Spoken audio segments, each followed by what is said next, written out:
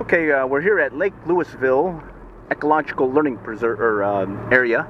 It's also called locally LLELA, and we hadn't been here for a while, and probably about 2-3 years.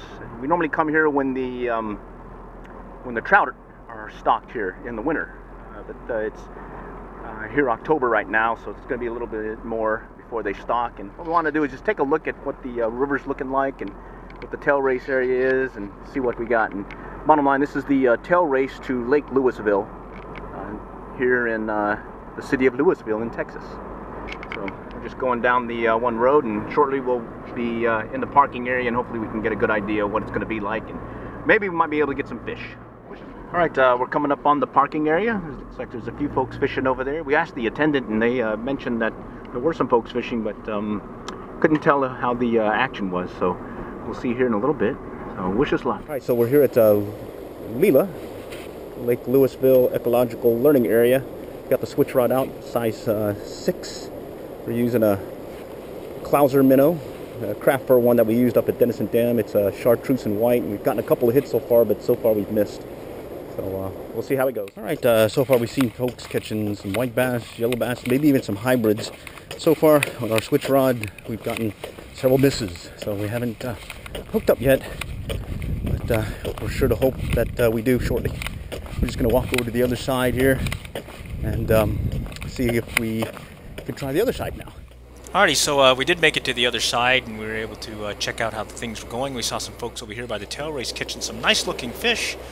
Ourselves able to fish just downriver from them, and unfortunately did not get any bites, so we ended up going on back to the other side. And as it turns out, going to the other side, we're finally able to hook up with our first fish. We're drifting a near deer under a strike indicator, and we were able to keep it right into the pocket, or at least in the run where they were hanging, and sure enough we were able to get this guy. Turned out to be a white bass. So our first fish of the day is a white bass on a strike or on a near deer.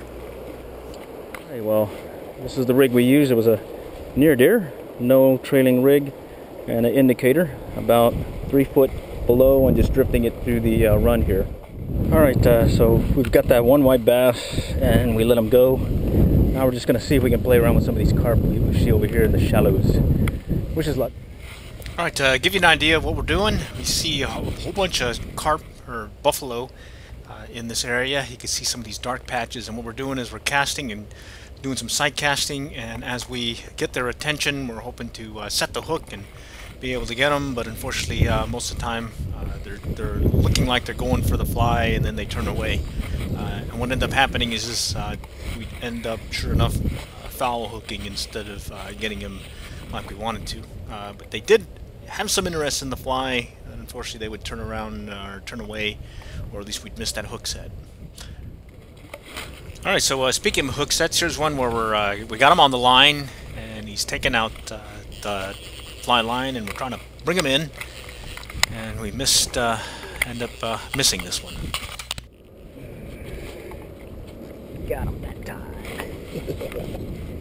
And yes, we got him this time, and like we were saying, we were a lot of hits and misses. In this case, we had him coming to the line, or coming to the fly. We set the hook, and unfortunately didn't get him in the mouth. We ended up getting him, I believe, on the side. But he put a really good fight, put a really nice bend on that 6 weight, and maybe it took us a couple of minutes to bring him in.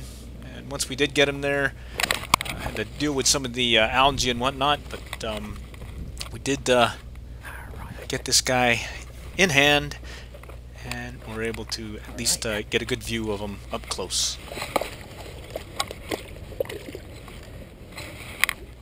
Alright, so here's our second one that we were able to get on the line, and again this one put up a good fight,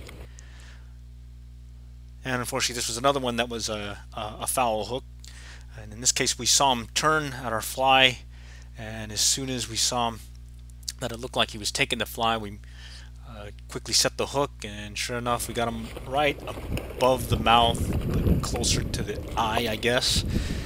That said, still a good time catching this guy and being able to get some good fight on that rod. All right, we're up close and personal here at the discharge, and we're just checking things out. Cool stuff. Okay, so we shifted away from the tail race area, just a little bit downriver from there, back by the rocks, and that run where we had caught the white bass, but on the other side. In this case, we started finding a pattern with the near deer, in this case a white near deer, and some little crappie just hanging out just over here in this one. Alright, what we're doing is using the white near deer under indicator, just finding it in that money zone, and we're getting these little crappie. Alright, so we found that pattern and kept up just catching these little guys. And here's another one where we're kind of playing around. We just missed this one hook set, but fortunately right after this one we'll get another chance at this guy. And sure enough, we got one on the hook. Alright, they're still in the hole. Had a couple of misses, but we got this guy. You can see they're undersized crappie. Still fun to catch on that white near deer. Alright, we're headed out. Ended up catching a few fish, mainly catch and release. Had some of those buffalo, had some fun with some crappie.